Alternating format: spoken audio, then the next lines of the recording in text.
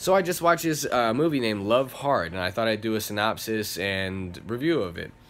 The movie's about a column writer for failed online dating, and she goes on all these dates in this online app, and they're all terrible, and she writes about her experiences and what happens in them until she meets this guy. And this guy's pictures of, some guy with a 5 o'clock shadow and a beanie on or something. And she falls in love with this guy. The conversations she's having are great. She starts talking to him more, etc. Blah, blah, blah, blah, blah.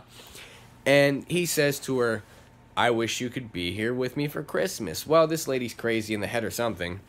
And she decides to try, to track him down and fly out to see him for Christmas. Well, when she gets there, she finds out that she's catfished.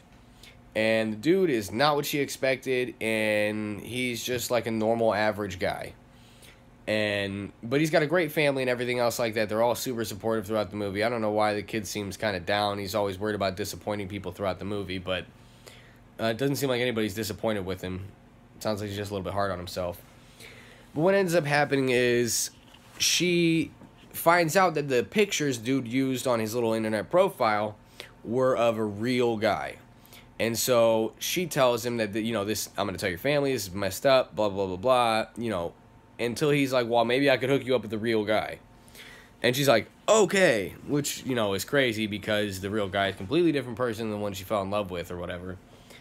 And, of course, she goes through all these trials and tribulations with this guy and finds out that she's now catfishing him by pretending to like everything this new guy likes and do all these things this new guy does, and she really didn't match with him in the first place. And the whole thing blows up in their face because the kid's family's super supportive.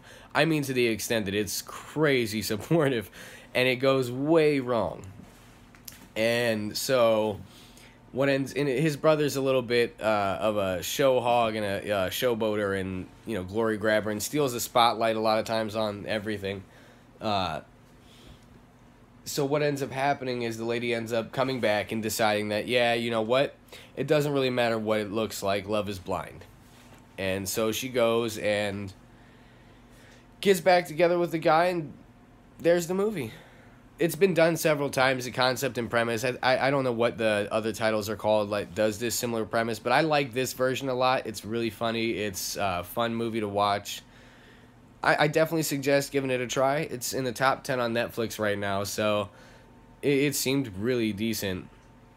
I was definitely skeptical because I've seen the premise like 10 million other times on tons of other movies, and I really didn't care for the concept. I mean, there's tons of different ones, but this one's a really good one, I think. I think they did really well playing their parts and everything like that. So, give it a watch. I give it a thumbs up. Thanks for watching.